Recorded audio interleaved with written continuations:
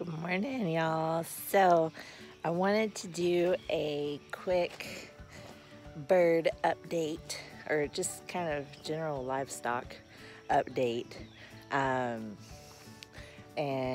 because it's been a while and the flock is growing and the herd is growing, and I haven't kept y'all in the loop. So let me walk over here and we're gonna show. So right now we've got I think about 32 chickens from what I hatched and what we bought. Ranger, no, we did have a little bit more, but when we got the puppies, it took a few for them to learn not to eat the chickens, and now they're doing pretty good. So these guys probably aren't gonna let me get too close, but you can see all through there and over here we've got our chickens. And what kind, I have no idea.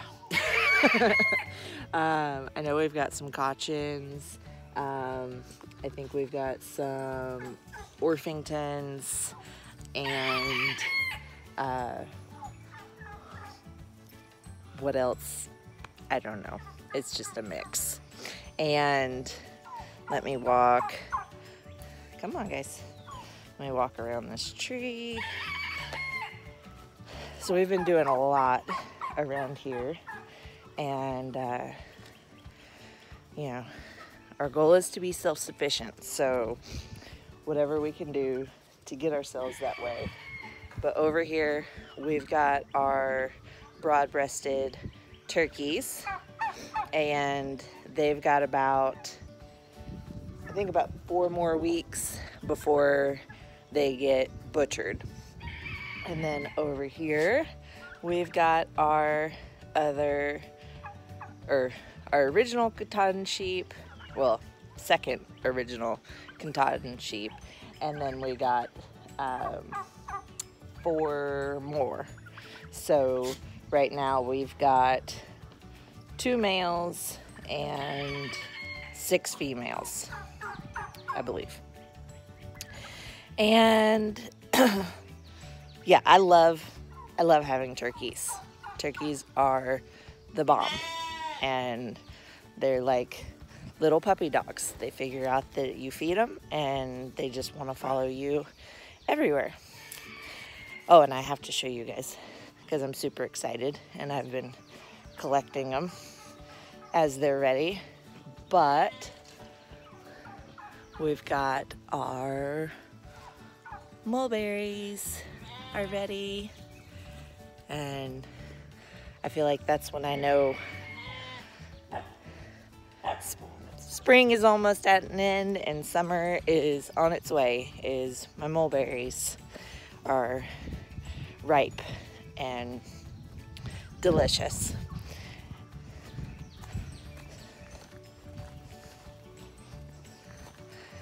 Yes, that's a rug that you see. We had puppy accidents on it, so I rolled it up last night, or yesterday, after all the rains, and sprayed it down and gave it a good wash. So inside our coop here, I just picked up some heritage breed turkeys, because the broad-breasted ones, those are only freezer birds. Like, they're not going to reproduce. They get too fat or too big, and they just can't do the job unless you're going to do like artificial insemination and all that stuff, which I'm not. So so those are just going to be meat freezer birds.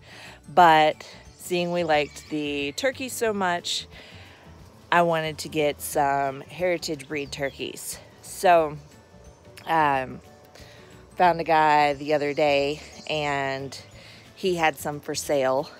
So we went and picked up these guys, and let me move their little heat lamp, and we'll see if we can get a shot in here. So I don't know if y'all will be able to see them or not, But in here we've got bourbon reds and I'm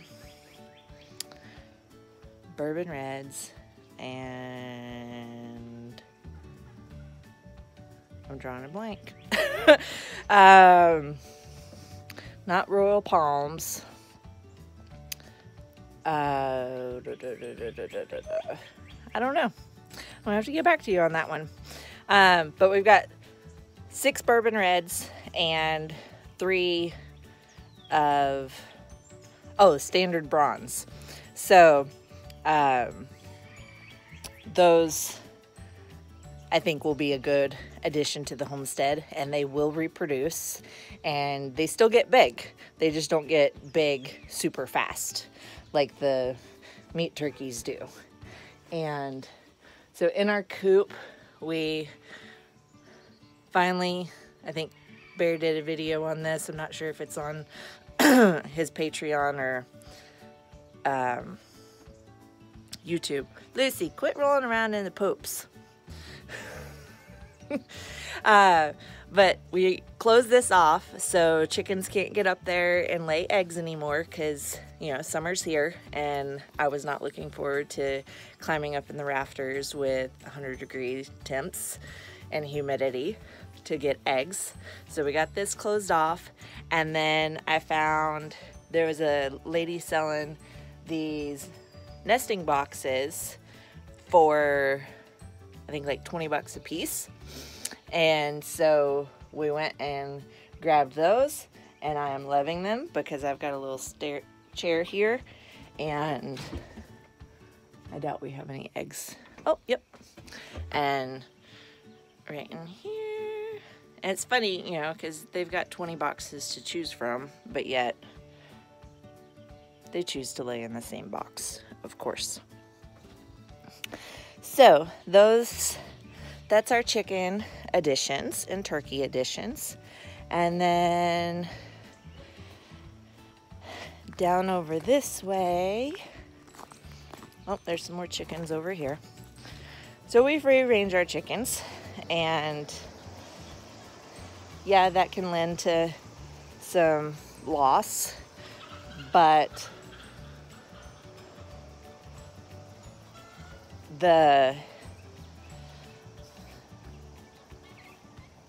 back when our neighbor had several dogs and they were just getting used to having chickens around, that was the primary loss that we had with our first round of chickens. And so far with this round of chickens, again, it was the puppies that I think they ended up killing 3 or 4 before they got enough beatings to realize no more chickens. So over here, we've got they're probably not gonna let me get too close. We've got our super noisy guineas right there. And oh my goodness, are they noisy. I was sitting out on the porch today drinking my coffee, and I'm like, what is that god-awful noise? Is that like something eating a chicken? What's going on? And I came outside, and they were, because we just moved them over here, but we had this closed off with a little curtain, trying to get them used to their new coop. And I guess this morning they had gotten out of it and into the pen, which we were going to let them do anyways. But God almighty, they were just a squawking, and I'm like, I texted Bear and I'm like, babe, you are gonna love the guinea cry. Just kidding, because he's probably gonna hate it, especially seeing they're right next to his man space, where he tries to do videos. So he probably won't be too happy about that, but they're only going to be in there for, we're figuring a couple of weeks, just so they know that that's new home, and then we'll let them free range, because our primary purpose in getting them was to hopefully decimate our what seems to be ever increasing tick population. We've got a ton of ticks, and especially once you get out into the tall brushy areas, it's not fun.